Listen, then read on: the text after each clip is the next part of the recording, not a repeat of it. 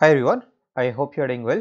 So in this video, we are going to discuss Geeks for Geeks problem of the day, and today's problem is check if a substring is repetition of its substring of length k and it is a medium level problem.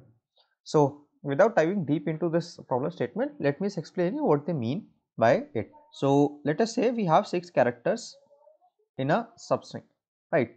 So this is my string, actually this is my original string, and then I have been given a value of k is equals to 2. So I have to consider substrings in such a way such that the first one is this one, the second one is this one, and the third one is this one, right? So now what happens actually is the first substring will be a substring of length 2, and then the second substring cannot start from this particular position, it will start after the first substring has ended. So this will be the second substring, and the next substring will start when the previous substring has ended. So this way they have defined multiple substrings, and in each case this value of k should be a divisor of n. Only then we will be able to form such substrings. So if n mod k is a value greater than 0, that means our answer is straight away no, right? Our task is to determine by using only one operation, and can we make this whole substrings, all of these three substrings, equal or not, right? So let me reiterate this part again. We can make one operation such that we can copy any substring into any other substring. So as they have given in the example, if it is written AB here and it is written, let's say, BC here, so we can take this particular substring and copy it here, right? So now if this was also AB, this middle one will also become AB, and all of them are equals to AB now. Hence the answer is possible because it is a repeated string, right? This is what they are trying to say. They say that to convert, they will take two substrings of length k starting at different positions, and we will replace one of the substrings with the other, right? So you are only allowed to do one such operation such that you copy one substring over the other, and after that all of the substrings should become equal. If they are not equal, the answer is false or 0. If they are equal, the answer is 1.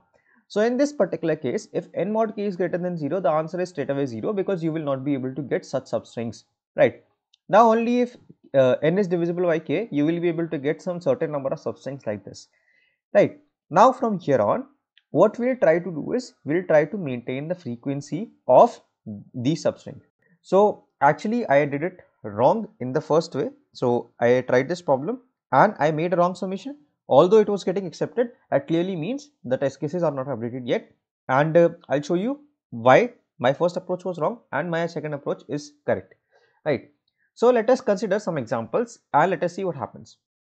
Let's say the value of k is 1, so that each substring is only a single character. Now if I have a, b, a, a situation like this, so what will happen? I can replace this particular b with this particular a, right, or any of these a's. So now it will become a.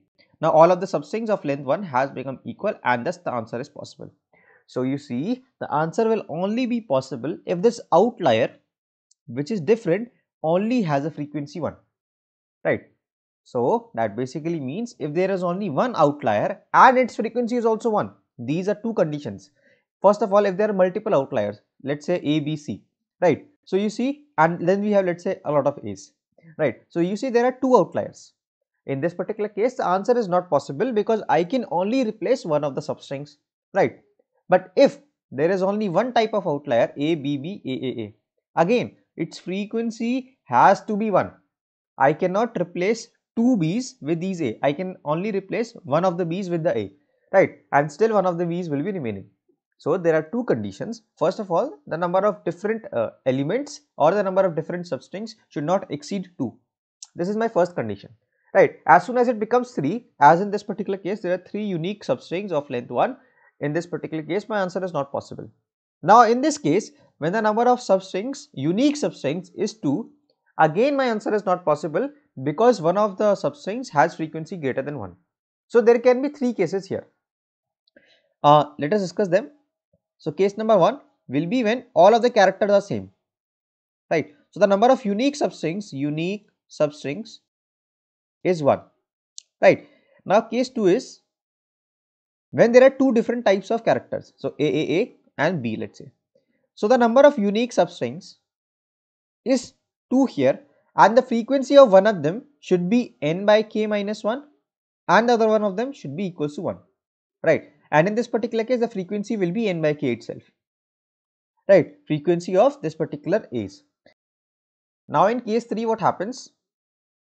Let's say we have multiple B's, right, like this. So the number of unique substrings are still 2, but their frequency will not be this one, right? So in this case, you see the frequency was n by k minus 1 and 1, but in this case the frequency is different. In this case, like let's say it is 3 and 2, one of them should be equals to 1 if I want them to fall under case 2, right? So this is what I missed this particular case 3 during my first summation, although my summation got accepted, but it is wrong. So if it falls in the first two cases, then the answer is yes, otherwise the answer is no, right? Now let us also design case 4.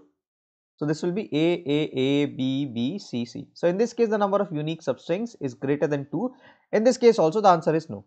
So the answer is no here, the answer is no here, and the answer is yes here in the first two cases, right? So I covered during my first summation, I covered case 1, case 2 and case 4, but case 3 was not covered. Let me show you my first summation. So you see that here what I have done is, I have used first of all a set of substrings, right, and inside it stores vector of integers. So why have I taken this vector of integers? I currently have a frequency vector, right?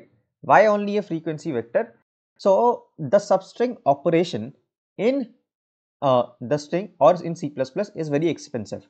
So if I want to calculate too many substrings, it might take some time. I did not try it, but I believe it will take large amount of time. So what I instead did was, I maintained a frequency array which is going to store the frequency of all the characters in a particular substring. Now I am inserting this frequency array inside this substring set, right? Now remember, this solution was wrong. Why? Because you see, I am checking this particular condition. When substring size is greater than 2, I am going to return 0. But I am not checking case 3 anywhere, and I am directly returning 1 at the end. So this solution was accepted, but it will fail in a scenario like this. So for example, the value of k is 2, then we have AB, then we have CD, then we have AB, and we have CD, right? So it will fail in a scenario like this, where this AB can replace this particular CD, or maybe the other way around as well. This CD can replace this particular AB, but there will still be different substrings like these, right? So it was getting accepted, but it is wrong. So I improved this solution. So as you can see, my later submission is also accepted. So in this particular case, I created a map of substrings, and instead of inserting it into the set, I am inserting or incrementing the frequency of the current frequency array by 1. Now if its size becomes greater than 2, then obviously I have to return 0. Otherwise, what I am trying to do is, I am trying to get the frequency of the first element in the map. So what are the different cases in this particular scenario? So either the frequency can be 1, right? I have covered it here in case 2, right? So in this case, the element was this one and its frequency was 1. The other thing can be, the frequency can be n by k minus 1, right? So that is also in case 2, that the frequency is n by k minus 1. You see, inside the map, I have no control whether this particular element will be at the first position or this particular element will be at the first position. So it can be either 1 or it can be n by k minus 1.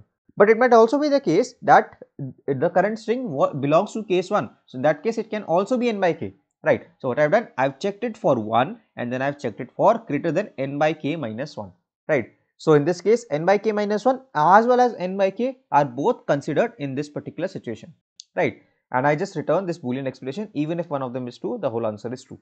Now how am I actually calculating the frequency array?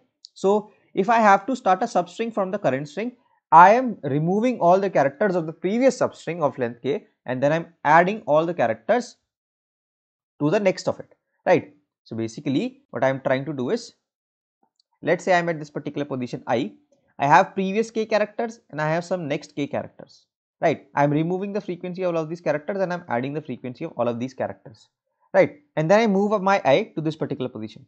Then I will remove the frequency of all of these characters and then I add the frequency of all of these characters, right? This is exactly what I am doing.